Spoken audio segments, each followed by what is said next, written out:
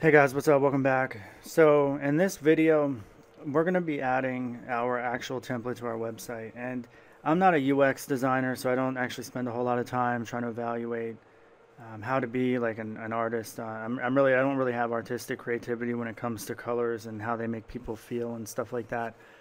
So I leave that up to the experts in that industry. I consider myself more of a programmer as opposed to a designer, but there are some people that can do some really excellent designs and stuff like that, and Bootstrap makes that a lot easier. So we're going to go ahead and use this simple freelancer Bootstrap theme, which has been around for a long time now.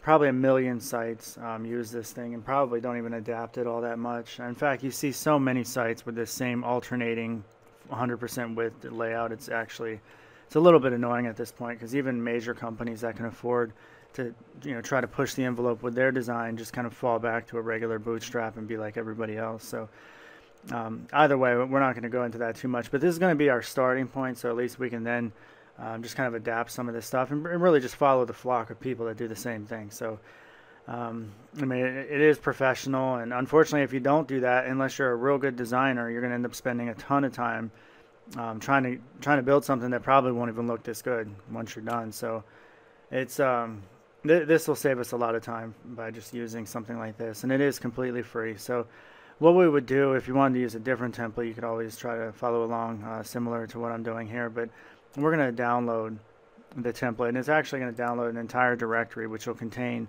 CSS files and JS files and all kinds of different stuff. So it has like even a font awesome, and they actually have image img instead of images. I really hate that, but that's fine. Now they even have less and all this stuff. You know what, for right now we're going to take the entire thing, at least all this CSS and mail, all the directories inside there. Let's go ahead and extract that. And we need to find our project so that we can extract it to the right directory. We're going to be extracting it to the static directory in our Flask project.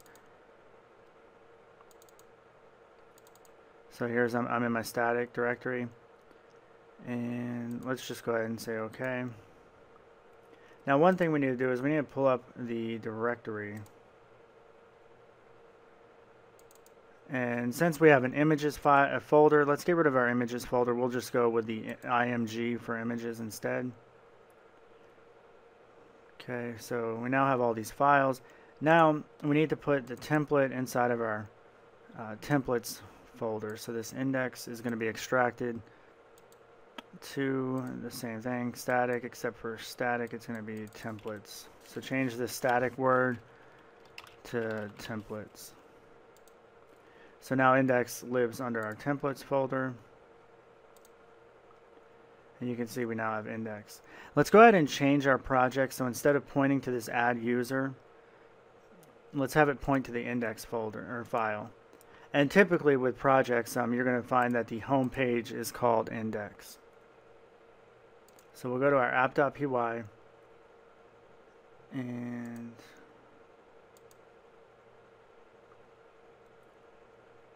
this index will change from add user to index.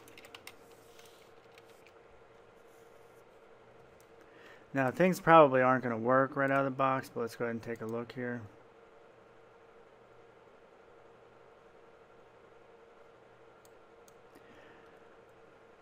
So you can see that we have all these 500 errors, or really, I'm sorry, 404 errors. That means page not found. So there's a ton of stuff in here that can't be found, and the reason why is it's trying to point to like image and all this stuff instead of static image. Everything sits in our static folder, so all these directories that it's trying to point to need to be changed to static.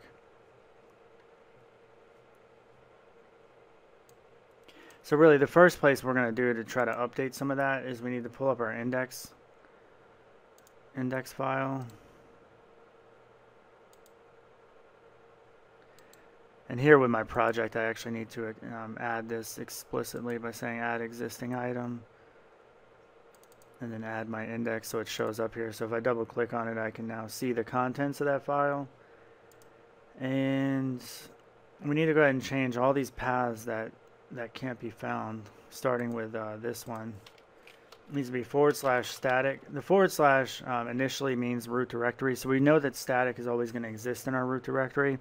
If we start embedding templates into other folders, like we have a folder for movie templates and user templates and all that other stuff, if I don't do that /, it's going to be, you can end up having path problems. So it's always good to try to have an absolute path from your root directory. So let's just copy this entire part, just Control-C and copy it, because we're going to be replacing that for every other URL that we find here.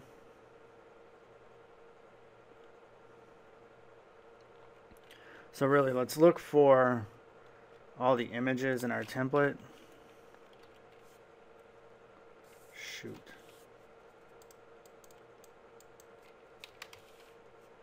So any image source, we need to append that so that the image can be found.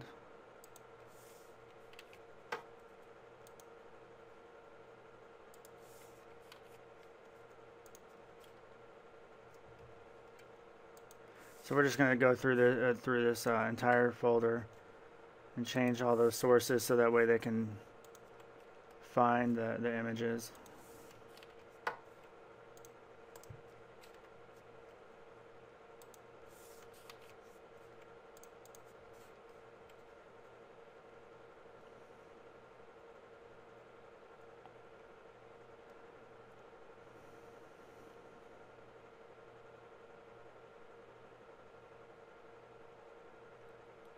Alright, so now we're going to make sure we go all the way down to the footer, because a lot of times they'll have, yeah, here's another image down here.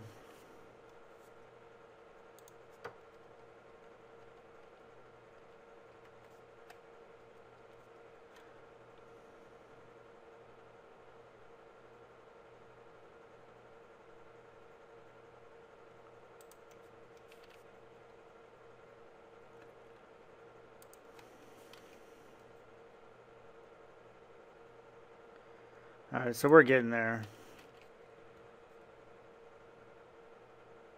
Alright, then we need to change all these paths so they can be found.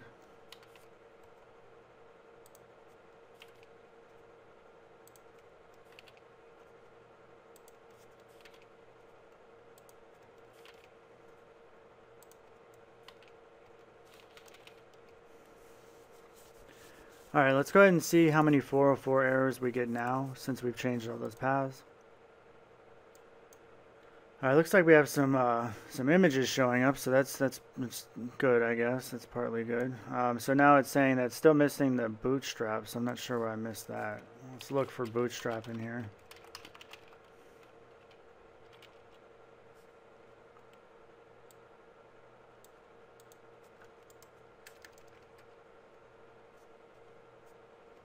Oh yeah, I missed it right here.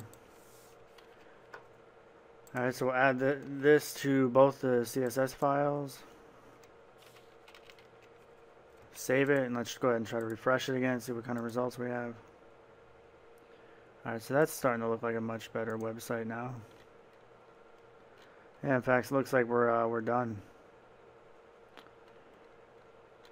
Alright guys, sweet. So now we have a professional looking template being rendered by Flask, and it didn't take us very long at all. All we had to do was find a free template, download and extract it to our static directory, and then change all the endpoints that point to folders that need to be pointed to, like JavaScript and CSS and images. And by doing that, we now have this working application that we can, or a working template that we can start to kind of mold to our individual needs. Alright guys, thanks for watching, and please subscribe. Have a good day. Bye.